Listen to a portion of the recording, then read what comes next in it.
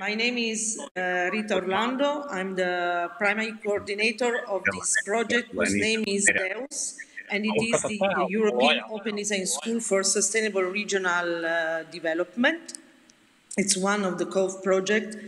And of course, it's a VET training project which focuses on the cultural and creative sector. It brings together 10 partners from 9 European countries, including 4 European Capital of Cultures, which are very important contributors to the project because they bring together a lot of creative people. And together we will try to co-create an innovative path in design critical thinking in response to local challenges. The project DEUS has been shaped upon the Open Design School, which is the pillar project of Matera 2019 European Capital of Culture. So in a way, we have already started to test part of the methodology that we want to continue analyzing and developing through the DEUS project. So why an open design school, which is fundamental for the implementation of this project? It is open because it leaves space for any kind of experimentation. So this means that we will aim to set up some principles, but not rigid rules. Design as a tool, as a process for problem solving and for delivery of different kind of solutions, and especially school, which is crucial for a VET institution, as a space for knowledge exchange based on experience, especially based on peer-to-peer approach and aiming to break the barriers between the different disciplines, because we have already experimented within the Open Design School that putting together different professionals from different backgrounds and different origins, it leads to unexpected solution and enhances also the skills that people have in themselves. So this is just a map to highlight who are the partners involved in the consortium.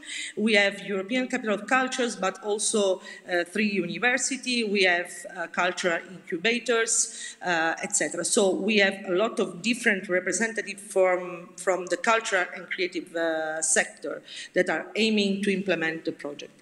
So why the CCI sector? It is a very important and strategic sector for the economic system of the European Union.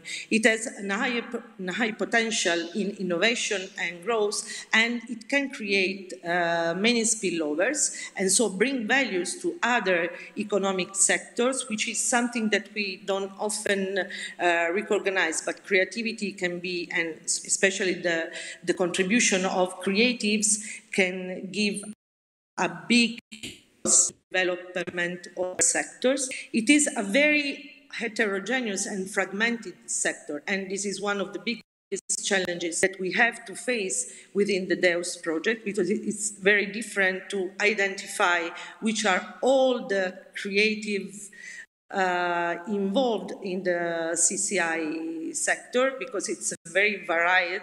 It goes from architecture to design, and design is a very immense field, from graphic design to game design to interface design, etc. It includes also books and media, of course, advertisement, films, etc., etc.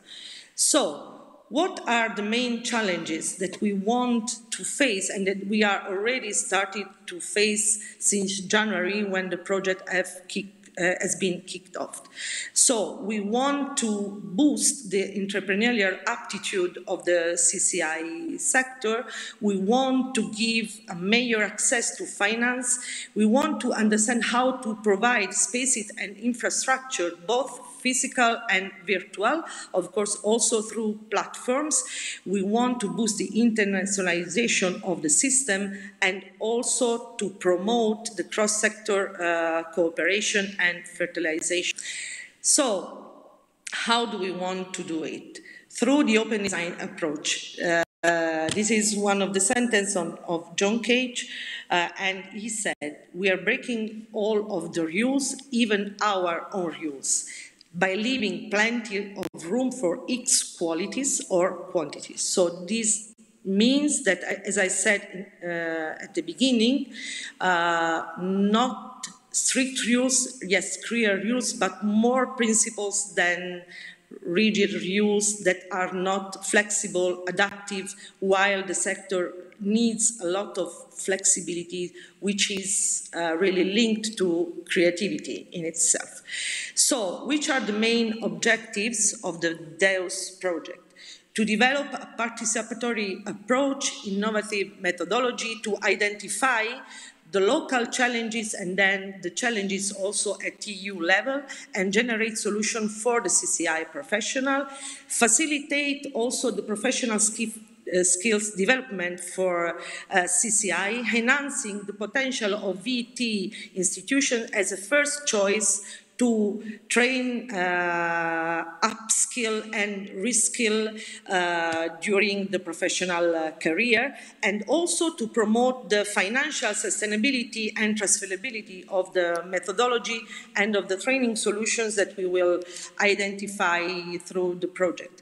So, to do so, we want, of course, to identify this new learning approach for the CCI system, but in accordance with the ECVET system, also to create a co-creation, to develop a co-creation process where the CCI sector can work closely with the local communities and also with the policymakers in order to identify local challenges and provide solutions accordingly.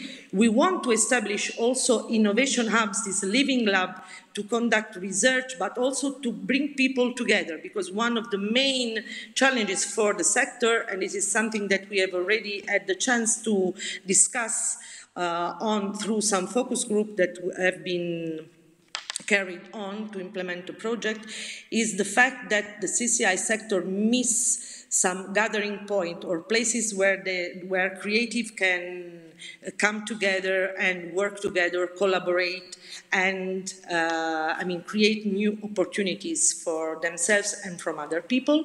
Design, of course, a knowledge creative platform that we want to leave open for the creative all over Europe and all over the world, to keep in contact one with each other, but also like a creative platform where creative professionals can find information, new opportunities, but also training toolkit available for anybody and free to use. But also, mainly, we want also to develop a financial model in order to create a system that can be self-sustainable through the usage of a mix funds, both from the public sector, but also for the private sector. So, which is the process that we have put in place? Of course, the first step is the analysis and of the holders. We have a survey online that you can find on our website, and we have identified some main categories between educators but also freelancers, which are the most difficult, of course, to find and to define, but also CCI advocacy bodies and policymakers. We aim at designing this methodology and training toolkit. Then we will go through a phase of co-creation with the stakeholders and a piloting session. And then we have the last stage, who is the forward-looking stage, which includes the sustainability model and a proper business model for these innovation labs or living labs that we want to create. So, which are the outcomes that we hope to reach? Of course, a successful training methodology and program for CCI professionals, including the development of a self-assessment tool for the creative sector in order to identify which are the skills that people have gathered through in their entire career. Of course, a new model of sectoral cooperation skills based on these living labs, but also a sectoral cooperation which includes not only representative of the sector, as already mentioned, but also and especially policymakers and citizens who should work together closely to identify which are the main challenges and the best solutions for their regional and local level. Of course, this knowledge creating platform for CCI, an enhanced image of VET amongst adults and also young people for the creative sector. Of course, we want also to reinforce long-term cooperation between the European Capital of Culture, which invests a lot on culture and creativity, and so they gather a lot of creative people from all the diverse fields of the CCI sector, but also we want to establish this transnational alliance with a strong regional dimension as well. So I will leave you with our motto, which is learn, design, and create. And thank you. These are the mail and the website of the project if you want to know more. Thanks, Inigo. So I will ask you two questions. The first one is a question related to special education needs. And yeah, it is a question that says, does the DEUS project consider special education needs? So we are trying to establish which are the special education needs for the sector with different representatives of the sector. We don't have, we want to work together with the representative for the sector because they know which are their needs. So beyond the surveys, we are organizing many focus groups with diverse representatives of the sector, from freelancers to educators to policymakers, etc., because they have, of course, different visions and different perspectives, but we are trying to put them together, to discuss together, which is very hard to if there's not a system beyond that can facilitate this kind of cooperation.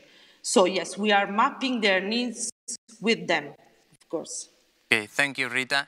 And then I will ask you one more question. You were talking about an open design approach. So could you elaborate a bit further on that? Okay, so the open design approach is, as I told you through John Cage, is an approach that leaves a lot of space for experimentation. Okay, so it's a methodology based on trial and error. So you try to develop a solution with having the ambition that you have the final answer. There are plenty of solutions for one challenge, and you leave plenty of space for any of those solutions, and you reach the best one while if you try it.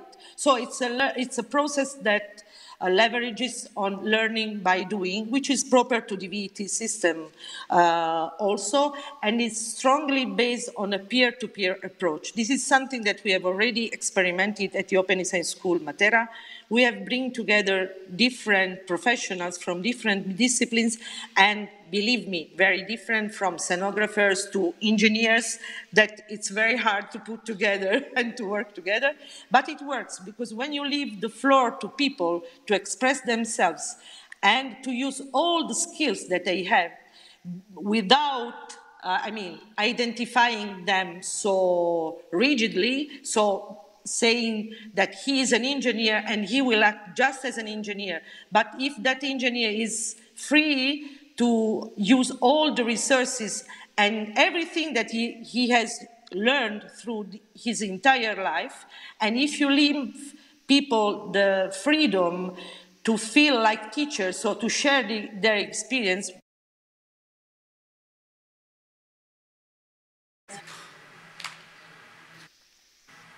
Okay. So thank you very much, Rita, for your presentation and for the answers to the questions.